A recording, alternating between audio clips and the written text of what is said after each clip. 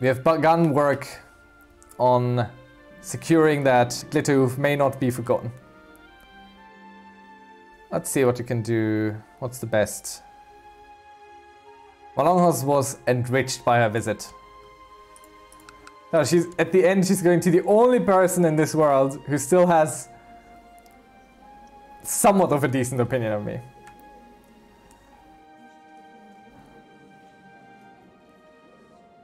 Oh man. Right, okay. Our concubine's child will be ours. She hates me. She hates me. Everyone hates me. Ah, lovely. My kinswoman hates me as well. Well, tough luck, kinswoman. Be thrifty. Ah, we're not going to help. He's doing fine. Doesn't need my help. The uprising has mainly light infantry. Someone has usurped something, but not within our realm, so... Oh, looky here. You don't want to... Wait, it's her! What? Her title was taken from this guy?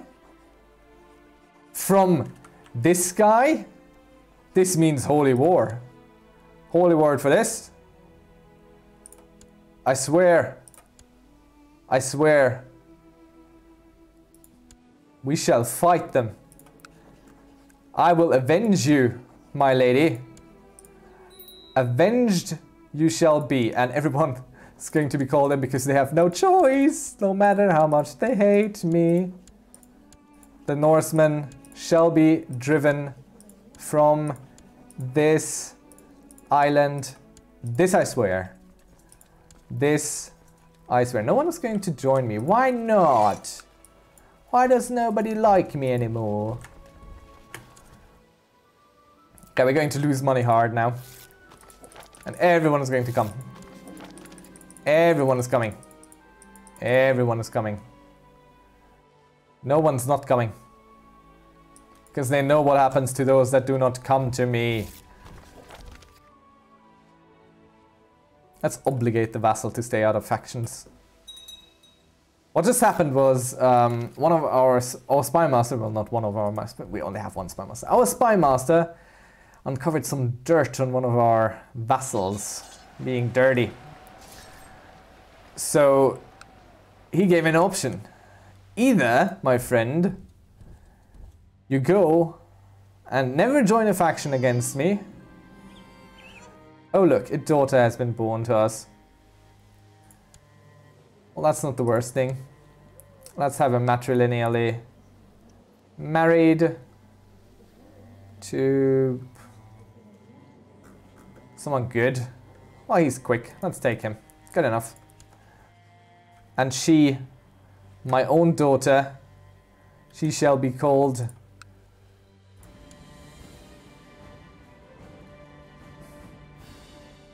Why did she go?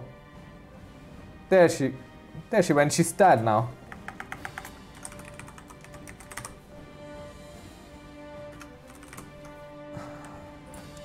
I will not forget you. The world might, but I shan't. I shall not forget your sacrifices. Your loyal service. Well, you didn't really serve me because I kind of destroyed you, but I shan't forget any of it. This is where... Right, allies in war. Everyone go siege. Go siege to your heart's content. I'll take care of all the rest. Including standing down these troops, which we're not going to need.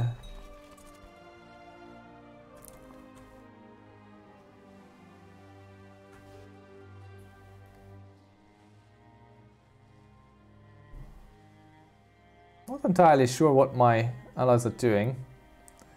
They're sieging with me. Which is something, I suppose. Let's go kill some Vikings.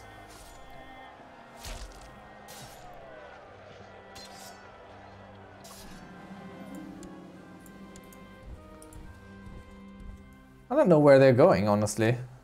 They just kind of went away. They're like, eh. Sieging is such dreary business. Who needs to siege?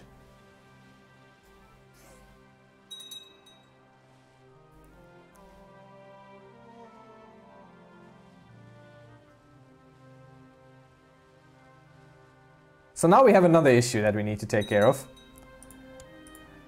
Because if we get the title, which yes we did indeed.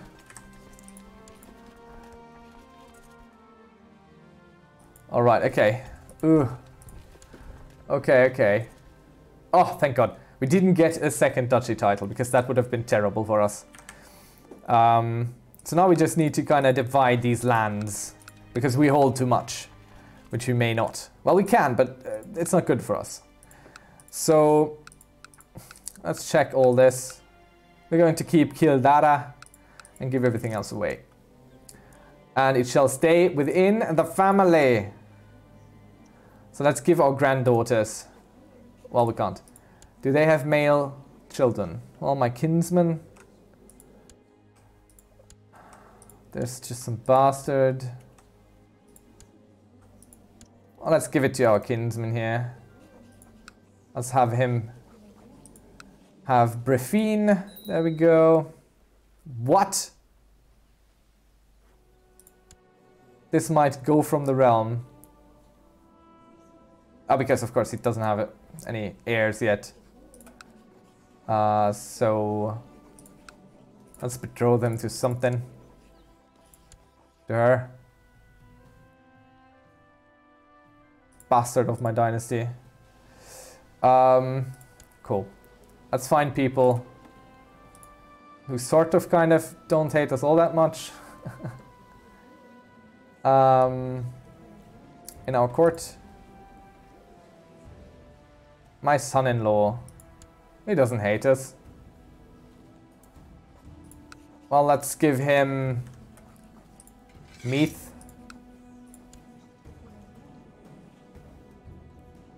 And actually, also let's give him Westmeath.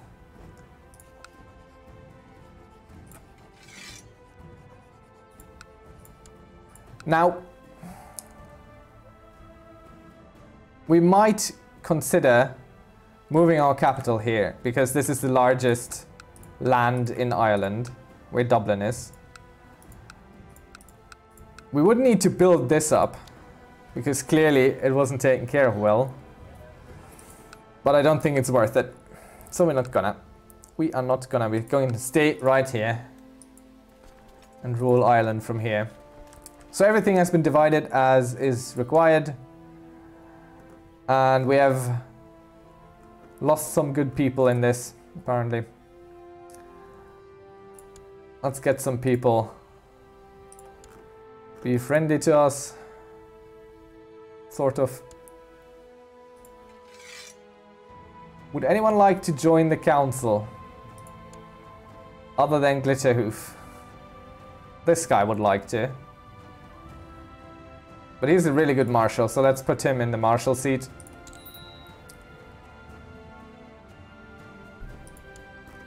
And let's our son be a bishop. Let's have some successors out here. Let's keep it in the family. As much as we can. Alright.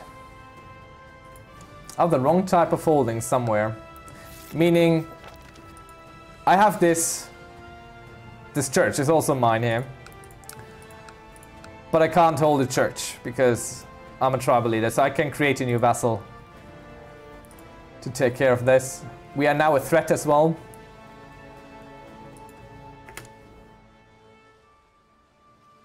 So we are absolutely 100% ruining ruining our legacy. No question about that. We're mainly earning from tribute because all our vassals are basically stopping payment toward us.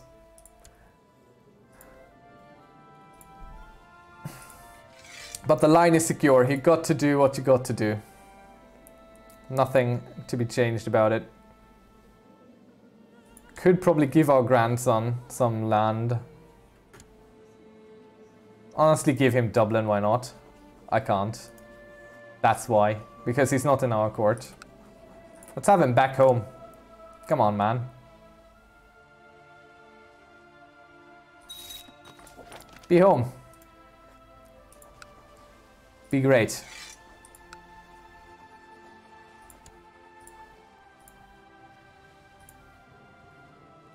I wouldn't have needed to give him that. It's probably also not a great idea. But who cares at this point? Really. I don't. You guys go make children of my dynasty, if you don't mind. God, people are going to remember him very fondly. Very fondly indeed. So family focus sometimes starts event chains where people will come together and improve their relationships. There's a chance that people might still come around to me again. Warm up to what I am and who I am. Alright, so the construction of the building, numerous accidents, local build time modifier plus 30% for another year, so our wondrous statue will take a while. Ooh, someone sabotaged this. My son has sabotaged this. That is unacceptable, but I can't do anything about it. We don't care. A bastard of our realm somewhere down the line. See, that's something I love about this game. This story has been created for us. This was not our idea. This was not where we wanted to go. This is not where I wanted to go. This is not who he should have been. He was a great man, but he was put in a corner by his own terrible decisions. So now he is this terrible, terrible person. All to save his line, and no one understands, except for his lover Glitterhoof. Right. Can't we have a new concubine?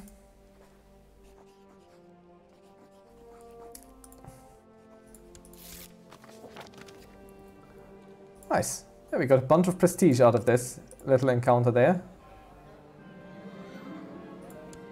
People are learning. And we have a new technology to invest into. Alright, so it's in the economy advancements again. So we want to check here. For a shipbuilder, we need shipbuilding level 1, but we don't really care for that. What we're going to go for once we hit feudal, what we will need is town, actually improved keeps, or rather castle infrastructure. As you can see, it gives some things for feudal. So we're going to go there because keeps isn't far away. We'll just build up on what we can have. Doing fairly well, actually. Right, okay. So this is an event chain. Someone wants to recruit us for their son's Lucifer's own, which we're going to do. So let's talk, my friend. Yes, we question the salvation of God. Walking the palisades of my town, I am joined by Gradlon. I find myself agreeing with a lot of the concept he presents. The futility of prayer particularly resonates with me. Suddenly he turns to me and presses a small leather pouch into my hand. My lord, will you carry this with you for protection? Yes, of course I will. What if I told you that all you have been taught to believe in is a lie? Gradulon continues. throwing a cautious glance around us before pulling up his sleeve, revealing a scar in the shape of a pentagram. God lied to Adam in the Garden of Eden. Reject the tyrant deity and let the devil guide your steps. You truly are a witch then? Can you help me to win the battlefield? Or rather on the battlefield? We might. If you offer yourself up to Satan, you will be granted powers God has kept from us humans. Fingering the leather pouch in my pocket, I slowly nod. Oh, I think you'll enjoy it, he said with an acknowledging smile. If there's any chance it'll help me win on the battlefield, I will. Let's look for a smith one more time. And this time we want jewels. We could also hold a feast. No, we can't. It's not time for feasts. Hold a great tribal festival. Only when we're at peace.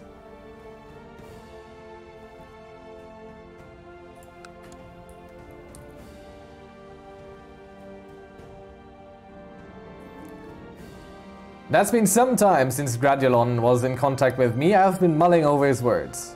God told Adam he would die if he ate the forbidden fruit. God lied.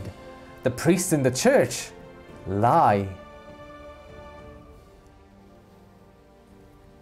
So we could lose charitable if we wanted to. Doesn't really matter, we wouldn't like it, so let's wait for further instructions. What's going on over here? War. I found some cryptic scrawlings written in blood on my bedroom door this morning. The guards say they haven't seen anyone enter during the night, and I dare not ask my court chaplain to decipher it. Yet I think I understand the pentagram, the mark of Lucifer. Of course, the bargain must be struck. And so it shall.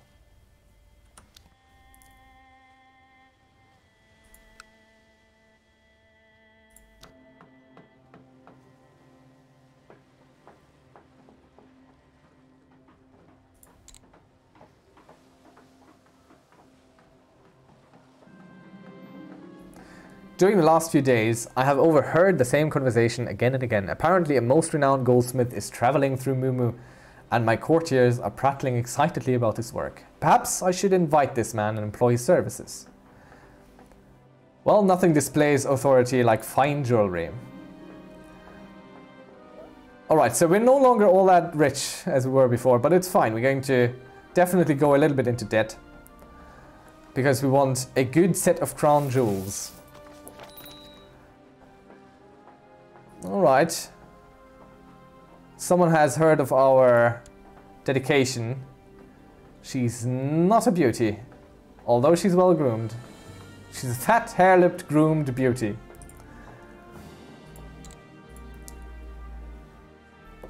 So we'll go out of the red soon. It's not all that terrible in this. Ooh. I've met an intriguing and hypnotically beautiful woman at court. Apparently this Gamze is a foreign diplomat. I engaged her in a conversation for the first time today, and we spoke at length about troop compositions. I was shocked when she carefully pulled up her sleeve, revealing the mark of Lucifer. You are the messenger? The Aptera smiles. I'm pleased to find you not only a charming man, Adokhan, but also one capable of intellectual discourse. The brethren value the pursuit of knowledge, you see, in addition to more earthly pursuits. A smile turns into a predatory grin as she continues. We'll soon see exactly how committed you are. What do you need me to do? Gamze escorts me to my bedchamber. I hesitate upon entering, finding it flooded with light as candles form a circle around my bed. Several hooded figures surround the room, chanting in unison. Fear not. They chant in unison. Fear not, brother. Power and pleasure, these are the gifts of Iblis. Well, I do like the sound of that. Alright, so our goldsmith, of course, is doing something. Oh, let's Let's have him do something. When I wake up, the cloaked figures are gone and Gamze is lying next to me, a smile tugging at the corner of her mouth. Welcome to Lucifer's own King Edokon, she says. I hold her close, wondering how I will look back on this moment. I wish you had found me sooner, Gamze. So we are now in a hidden society. Lucifer's own. My concubine is pregnant again, which is good. And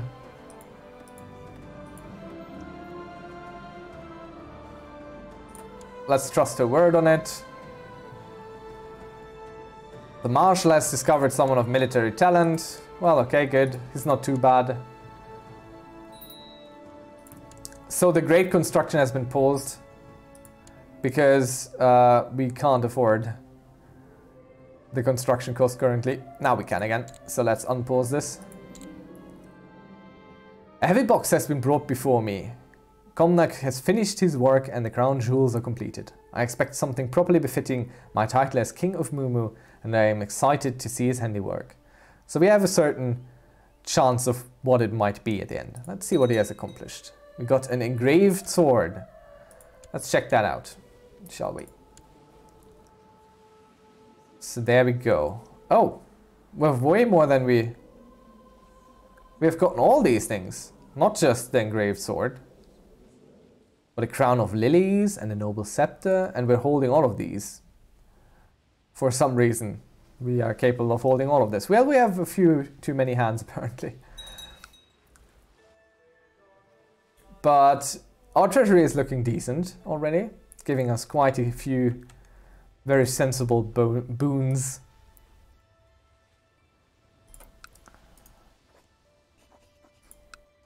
It doesn't want to be our vassal, although he kind of likes us.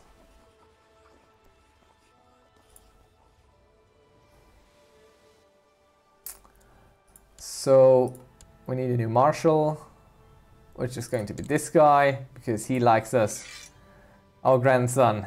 You're a good boy, man. You're a good boy. And there we go. There ends the reign of King Edokon. And thus begins the reign of Queen Gerok. And we have lost quite a few holdings. But not our main holding, Urmunhain. Well, he gave up the ghost at age 65. A natural death, born with unparalleled genius. We shall miss him. We have a lot of women ruling in Ireland, as well it should be. And so be it. We have a new heir, our daughter, who is of our bloodline, so all is well. Let's find her a fitting husband, because now is the time again to secure alliances. But more importantly, to have the bloodline secure once more. Let's see if there's someone good. Not really. Let's someone her own age, sort of. Well, there's an Irish guy, one of our kin. Let's have him. That's good enough. Gives us a little alliance with our nephew. So, yeah. We're going to set up her reign next. See you then.